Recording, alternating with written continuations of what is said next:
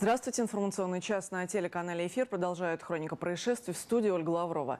На улице Бутлерова автомобиль «Ауди» вылетел с дороги и снес несколько секций забора. Заметив автоинспекторов, молодые люди, сидевшие в иномарке, разбежались. Полицейским удалось задержать одного из беглецов, который, по предварительным данным, и управлял автомобилем. Вы в таком состоянии за руль сели, что ли? Вы на ногах еле стоите, аккуратнее упадите, пожалуйста. Стоять на ногах молодому человеку и в самом деле было довольно сложно, не говоря уже о том, чтобы внятно разговаривать. Неудивительно, что в таком состоянии далеко убежать от полицейских парень так и не смог. Из-за чего авария произошла? Какая авария? Вот эта авария. Какая? Ну вот машина немножко разбита стоит. Какая? Автомобиль Ауди, это вам принадлежит? Нет. Нет? А здесь вы что делаете? Что вы здесь делаете? Общаюсь со своим другом. Да? Да. А с сотрудниками ГАИ почему общаетесь еще? Почему они с вами хотят пообщаться? А это мой знакомый? Сотрудники ГАИ? Да.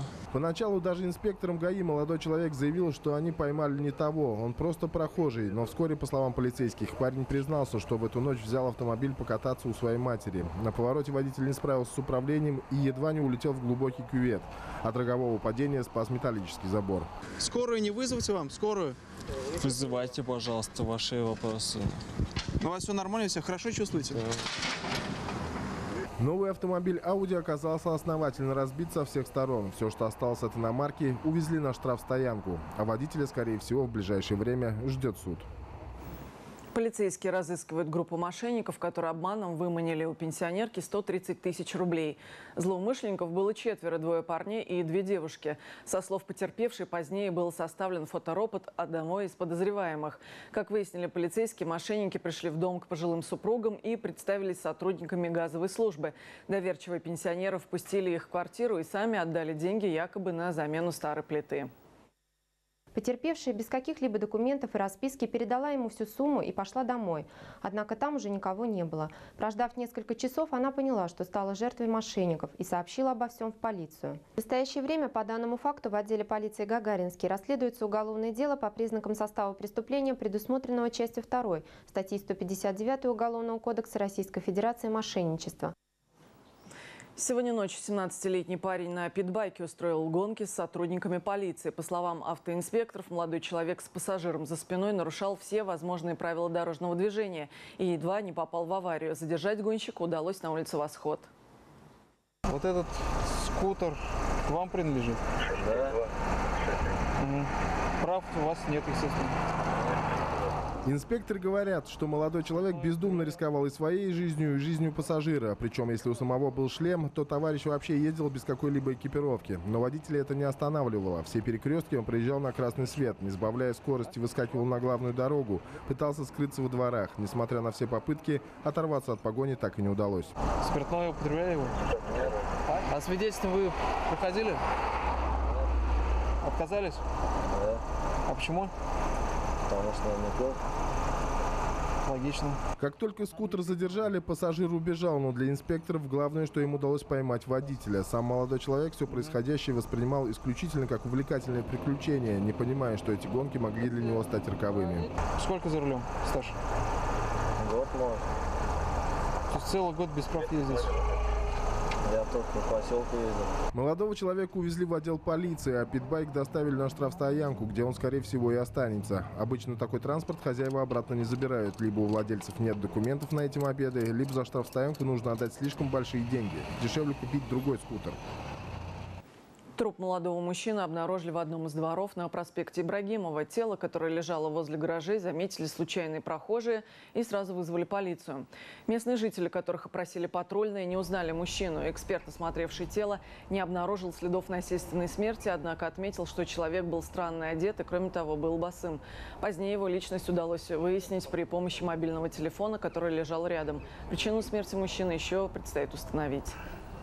Мы утром тут ходим гулять, его не было. Не было? Нет. Вот тут недавно обнаружили, да, получается? Я не знаю, Золотой, мы только вышли без ума. Вот и я думаю, может быть, знакомый. Ну и, собственно, у нас сейчас нет никого в этом в доме нашем, так. 32-летнего казанца задержали полицейские во дворе дома в Ахитовском районе. Его, что называется, взяли с поличным, когда он забрался в один из припаркованных автомобилей.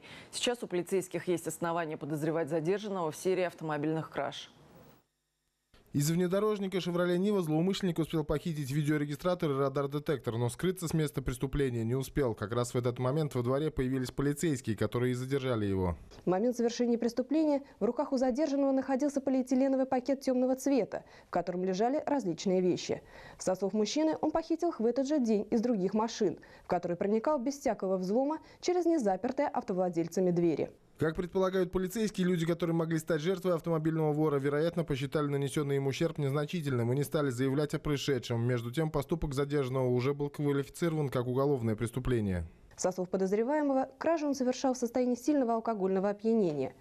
Ряд различных предметов, среди которых солнечные очки, автомобильная аптечка, 2 комплекта ключей, зарядное устройство от телефонов, USB-кабели, радар, видеорегистратор, плоскогубцы, флеш-карты, были изъяты сотрудниками полиции 11 июля у 32-летнего жителя Казани. Если вы стали жертвой кражи и среди этих вещей узнали свои, то вам нужно обратиться в отдел полиции Вишневский или по телефонам, указанным на экране.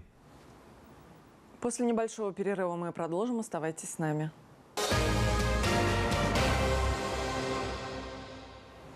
Автомобиль «Нива» перевернулся на улице академика Глушко. По словам очевидцев, дорога была свободна. Внедорожник двигался прямо, занимая левый ряд. В какой-то момент люди услышали громкий хлопок. После этого автомобиль бросило в занос, развернуло, он налетел на бордюрный камень и перевернулся. 2 мужчин, которые находились в салоне машины, смогли самостоятельно выбраться наружу. По словам водителя, причиной всему стало лопнувшее во время движения переднее левое колесо. После этого он потерял контроль над машиной.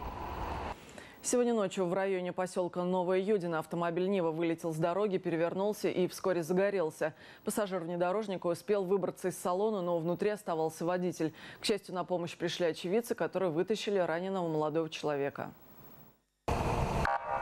На дороге в сторону поселка Новое Юдино нет ни одного столба уличного освещения. Проезжая часть там узкая и извилистая. По ночам в полной темноте обычные автолюбители стараются скорость не превышать. Слишком уж велика вероятность угодить в аварию. Чего нельзя сказать о водителе «Нивы». Молодой человек живет неподалеку и, видимо, решил, что хорошо изучил каждый поворот на этой дороге. Поэтому, не задумываясь, набирал скорость. Мы, в общем, ехали с ним. Был крутой заворот. Ну, как не крутой, вот именно этот заворот был. И так получилось, что у него, в общем, как бы отказали, в общем, фонари.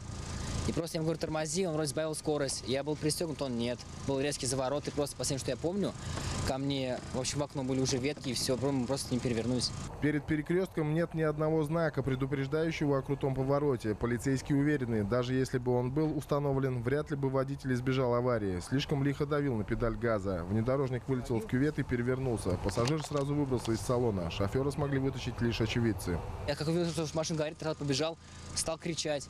Говорю, типа, на помощь, потому что сам опасался подойти. Хотя пытался его тоже вытащить. Но смотрю, там уже дым стал гореть. Как люди только подошли, все старались тушить. Ну, первым делом мы начали, конечно, землю кидать. Потом одну потушили, машину перевернули, вот он как раз уже лежит. Молодого водителя оттащили подальше от горящего автомобиля, после чего попытались сбить пламя. К счастью, спасатели МЧС подъехали через несколько минут. Они не дали огню перекинуться в салон. У него было шоковое состояние, как мне сказали, был удар в грудь, и у него, возможно, кровь пошла в легкие. Я ему голову поднял, дальше я уже ничего не знаю. Возможно, у меня было шоковое состояние. По словам инспекторов, шофер вел себя неадекватно. Когда на место подъехали медики, он стал на них кидаться и кричать на всех окружающих. Врачам понадобилось немало времени, чтобы успокоить человека и, наконец, оказать ему первую помощь. Они сказали, что, возможно, он был под спайсом. Я это полностью отрицаю, потому что я знаю, что он не курящий человек, и он был адекватный, когда мы с ним ездили, и когда мы с ним ехали. Причину неадекватного поведения молодого человека удастся выяснить в больнице после всех анализов.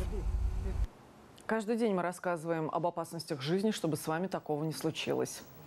Я желаю вам всего самого доброго, а эфир продолжит тема.